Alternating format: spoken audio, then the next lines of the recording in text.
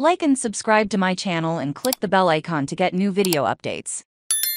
Contestant suffers injury while celebrating victory on The Price is Right. This winner may be enjoying his Mai Tai on the beach, with his arm in a sling. A contestant on The Price is Right was so excited about the big win on the game show that he dislocated his shoulder while flexing his fist. A video was posted to the iconic game show's Instagram account of the contestant celebrating Henry, and unable to contain his excitement after the final puzzle was solved, with the clip then showing the show's host Drew Carey, who explains that Henry would not be able to spin the wheel because he stuck his shoulder out of his joint and pulled out the contestant's wife, Alice, to do the honors for him. As if it were fate, Alice turned and secured her husband in '95, which sent him off to the Showcase Showdown this time. He celebrated with his one good arm, while his wife jumped for joy. "Be careful," Carey joked to Alice. Henry sailed through the Showcase Showdown and secured a tropical vacation in Hawaii. He won a trip to Hawaii in the number Price is Right.